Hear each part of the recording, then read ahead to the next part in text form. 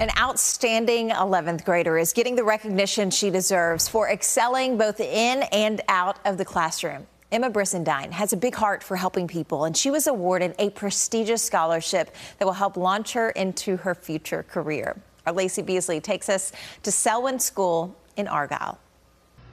Take a look through Emma Brisendine's lens. She's a photographer, artist, and aspiring criminal defense attorney and prosecutor. In a few years, she wants to be at Yale. I want to have criminal defense more accessible to people who cannot afford it. I want them to be able to feel at ease, that they won't have to be scared, especially people of color, because those people are still targeted to this day. Emma is an 11th grader at Selwyn School, an independent college preparatory, recipient of the John and Robin Doncaster Endowed Scholarship, with the help of one woman who made it happen.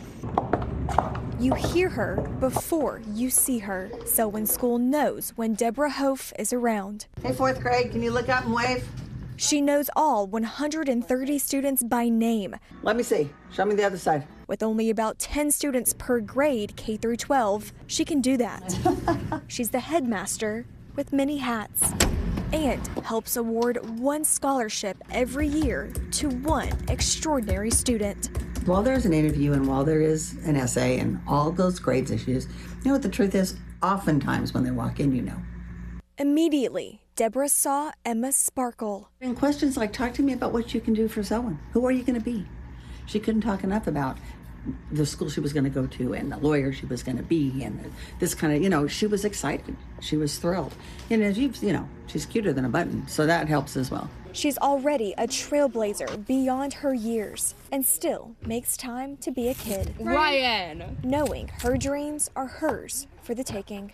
Some days they feel intimidating, but other days I'm just like, I can do this.